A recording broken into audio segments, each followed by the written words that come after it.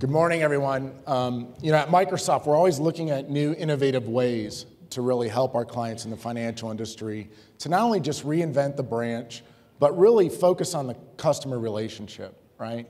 And really look at ways that you can expand the wallet share you're doing with clients, better service clients, and really gain net new clients and bring net new clients into the bank. But did you know, with social and mobility, over 70% of client decisions are already made before you even engage the client.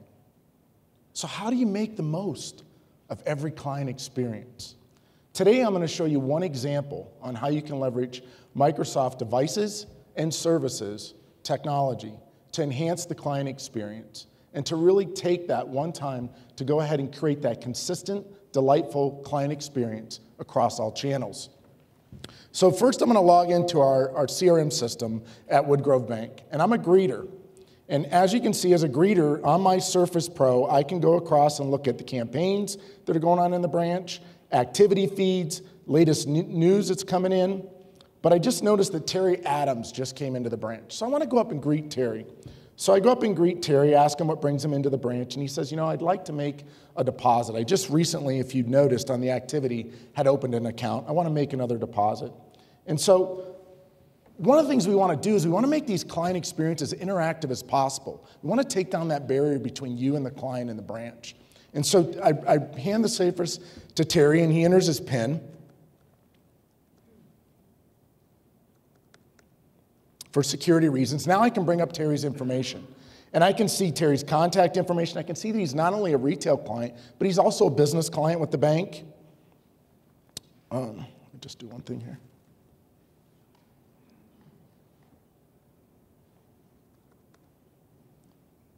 And I can go ahead and see the next best actions for Terry.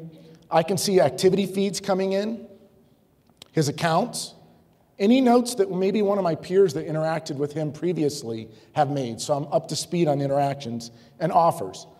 But while we're waiting in line for the client to go ahead and get in front of a teller, one of the things I want to do is go ahead and look at next best actions. We're always looking at ways to expand the relationship with the client.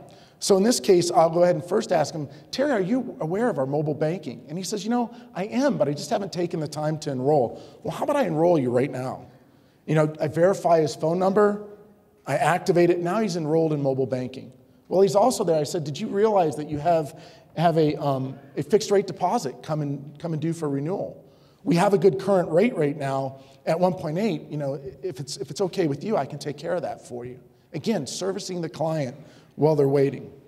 And lastly, I noticed something that's really important, and that is that we don't get enough face time with our clients, especially when it comes to their investments. And so in this case, I noticed that he has an investment review coming up within the next 30 days. And I say, I noticed that we have one of our relationship managers is available right now. I could put you in front of him. And he says, I really don't have time for that today, but I might have time on Friday. So I go in and into the CRM system. I look at Friday, and I can real time select Friday. But what's even more important, if he wanted to go ahead and look at a home loan, as you can see, the relationship managers that have that expertise and are available change as it relates to the service. But in this case, he really wants to focus on investment advice.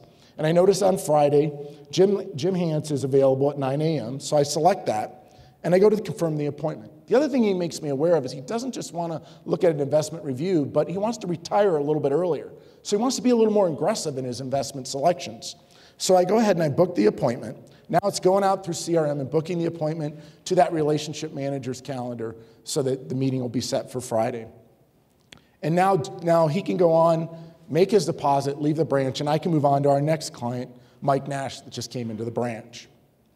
So now we fast forward to Friday.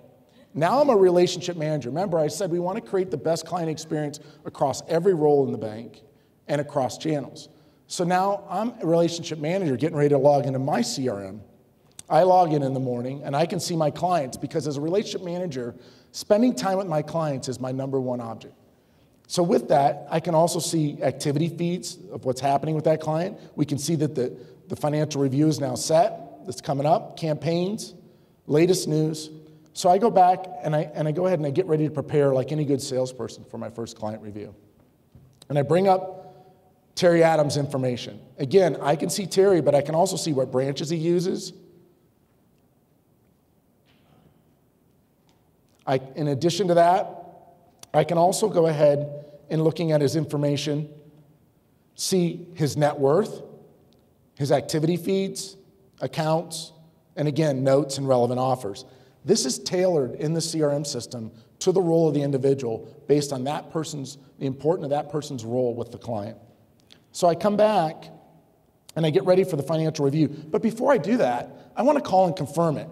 So I could leverage Link, or in this case, I'm connecting via the internet to Skype to go ahead and confirm the appointment with Terry. Now that the appointment's confirmed, I go out and conduct the financial review. Now, this is the part that I think is most important. When you're interacting with a client, you really don't want, again, that barrier between you. Now I can real time with Terry in discussing his financial goals, review his current retirement goals, and he says, you know, there's a couple things that have changed. I do want to maintain my current lifestyle, but I also want to retire at 55. And if you look, today's in a balanced portfolio. When I click retire at 55, it automatically adjusts the portfolio to an aggressive growth to enable him to achieve that goal.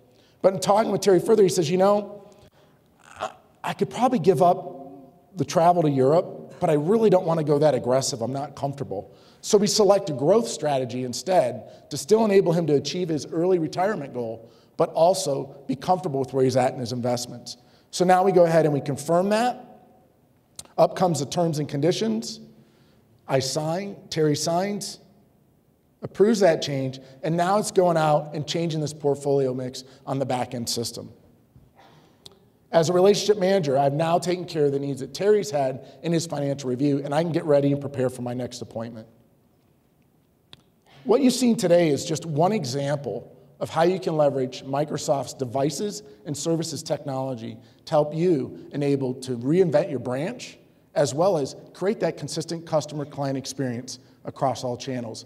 I invite you to stop by the Microsoft booth where you'll not only be able to see scenarios like this, but you'll also be able to see things on how you can take discretionary spends that come in.